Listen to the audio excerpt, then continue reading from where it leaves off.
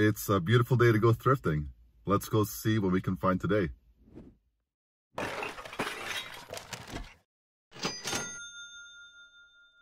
right, so I was able to fill up the cart pretty quickly. Some Ninja, some Sony, some toys.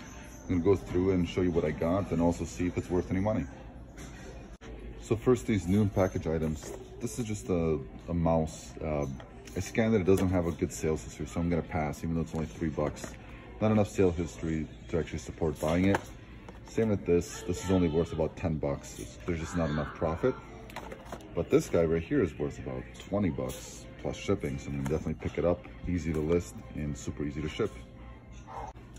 Next up, this Blu-ray player from Samsung. We usually skip Blu-ray players, DVD players, but this one has a really good sell-through rate, and they want $5 for it. It's worth about 35, maybe even up to 40 plus shipping, so we're gonna definitely pick that up. It's complete. It has the remote control inside of it as well, and the HDMI cord, so definitely a pickup for $5. Next up, we have another brand new package item. This little guy here sells for about $10 to $15. Could be a really slow seller, but for $3 I'll take it, and it's super easy to list and ship first class. And then this Harry Potter crochet set, I'm not sure if it's 100% complete. It sells for anywhere from $10 to $20 plus shipping, but I'm gonna pass just because I don't know if it's complete. Found another pair of buckle jeans. I'm definitely gonna keep these. They should sell for about $40 with free shipping. They're women's. They want $4.99. And I found these Asics for $5, or I'm sorry, $8, but they only sell for about 15, so there's definitely not enough profit there, and it's a slower mover, so I'm gonna pass. Next up is this Ninja blender. It's the Auto IQ. It's really banged up. There's no blade and the cup is broken, but I'm only buying it for the motor, so if the motor works, it's worth about $40 plus shipping, and they want $5 for it.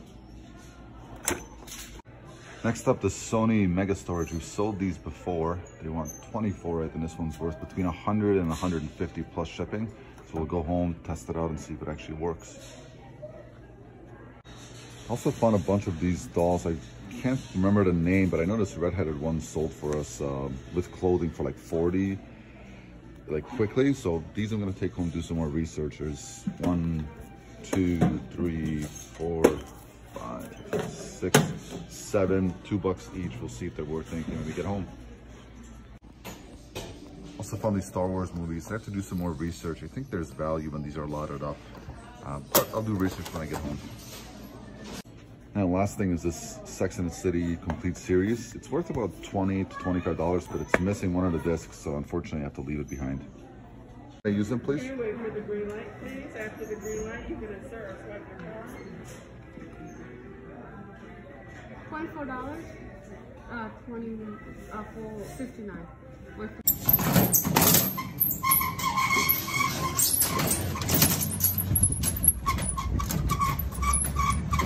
Another day towards freedom, my friends.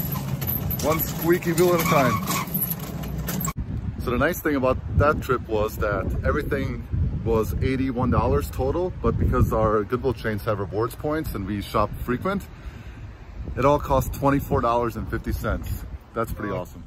Another really quick trip on my lunch break. Time to go back to work, and hopefully you guys enjoyed coming with me, and also hopefully you enjoyed actually watching my process of, you know, filling up the cart first, and then once the cart is full, then sorting through, because, you know, once it's in your cart, you can take that time. And then also you can see my thought process of, okay, I'm going to keep this because, and I'm going to pass on this because. Hopefully that adds value to you. One thing that I stress often is not to pay for materials that you can get for free. You see that behind me? There's a dumpster full of cardboard boxes. I need some bigger ones. This is literally down the street from where we live. So we're just gonna grab the boxes that we need and leave the ones that we don't. And there's an endless supply, and you don't need to buy any of them. So stop paying for things that you can get for free. So the nice thing about dumpster diving for cardboard is that it's typically just cardboard in here, so there's no trash to get really filthy with. And there's some paint chips. I think they're repainting this outside wall. So the ones that I really need are like this size here. So what I usually do is just make a stack of the ones that are, you know, like size. I stack them all up and get them home. Didn't find a lot of big ones, just these two, but these are pretty solid size. They'll do really well. And these are higher quality cardboard, which is good. Got some dividers too. and then a couple smaller ones. So stack them up, bring them home and use them. The nice thing is we actually sold some plates and cups, so this is actually going to be perfect for tonight's shipping. But yeah, there they are. Not, you know, nothing crazy, just free boxes, but free is free. All right, so back home now. Got those boxes, which we'll put away in the garage, and I have one return that I need to process by today. It's a $275 return, a DVD VCR combo unit that the buyer claimed it did not work. And when I asked specifically what didn't work, they said that they couldn't connect the AR cable. So I asked for clarification, and then they said, no, it's the AV cable, which is bogus. So anyways, this my theory is that this is a drop shipper. And they bought it from us to resell it on Amazon. The transaction didn't go through and they want their money back. So let's check to make sure this thing works, and we'll just simply relist it, refund it, and move on. So the only thing I can really hope for is that it did not get damaged during transit. You never know how people ship their items back. So let's take a look together and see how well they packed it. I see bubble wrap, that's good. Okay, there's the power cable, the VHS tapes. Okay. All right, so far so good. It actually looks like they never actually did anything with it. That's what I think is going on here. They just, like I said, my theory is that, you know, they tried to resell it on Amazon and it didn't work for some reason. As you know, drop shipping is illegal. It's not a lawful act. So I'm gonna go ahead and double check just to make sure this thing works again, refund them, and then go ahead and relist it. And just like that, we're back. It's Friday morning, and it's time to get all these orders packaged. We have 10 orders going out, and we have a couple of good ones. So let's take a look at what sold. So here are all the sales from yesterday. First off, this Panasonic VCR without the remote sold for $80 with free shipping. It should ship for about $15. That's how we typically price these units, because they're not huge, but they're definitely a little bit bulkier. Pretty happy to have it gone. We paid $6 at our local Goodwill. Next up, this Erdl is the manufacturer, this Ford 7710 tractor. I found all of this for $25 at a garage sale, and I actually didn't have service inside of the garage itself. It was in a rural part of town. But after I got some service, I looked this guy up, and by himself, the tractor was selling between $30 and $40 plus shipping. But I didn't see any of these attachments for sale. So what I did is I actually bought a Harley Davidson jacket from this person, went to my car, did some research, went back and said, hey, as a returning customer, would you knock off $5? And she laughed, gave me a hug, and she gave me the $5 off. So anyways, all of this sold for $100 with free shipping. It'll cost about $15 to ship it all. And I'll definitely give you some packing tips of how to ship something so fragile and, you know, with so many different parts. Next up, a couple of pieces of clothing. This vest sold. This wasn't a good buy. I paid $4 or $5 for it at Goodwill. It's leather. I thought it would do better. Ended up selling for $22.50 with free shipping. It's first class, so it'll cost about $4 to ship. So we'll make a little bit of a profit. Definitely sat for a while. I assume someone's buying it for Halloween. Glad to see it gone. After that, another lower valued item. These jeans are basically, we're making our money back because these were bought once and returned. They didn't fit.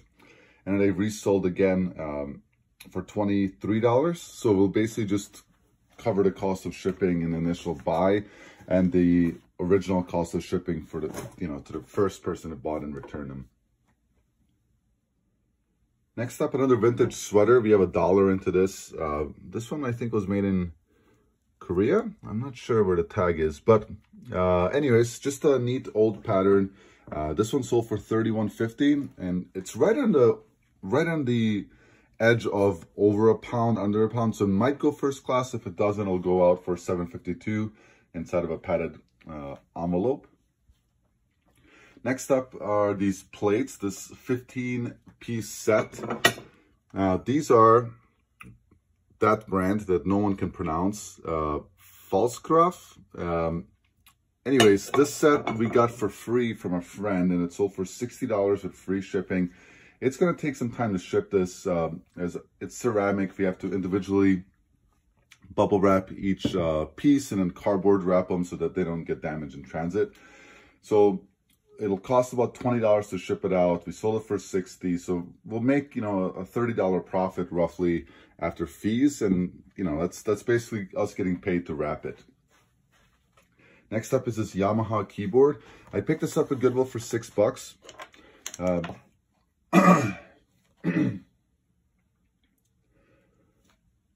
But it didn't actually come with the power adapter, so I had to wait and buy it. So what ended up happening is that I bought it and it sat for a while. I didn't do anything with it. And then I found another one that came with the power adapter, so I was actually able to test both, and they both worked. And then I bought this guy. I think I paid $5 with free shipping for this adapter on eBay, and it sold for $60. So pretty happy with the sale, and pretty happy to get out the door. Next up, a couple of pieces of media. One brand new, sealed, one in excellent condition. These 2 copies of Gunsmoke sold for $20 with free shipping. It'll ship media mail for about $3. And next up, these Honeywell filters. I bought them for $2 each at Goodwill. I loaded them up because they're going to go first class. So the 3 of them sold for $30 with free shipping. It'll cost about $5 to ship.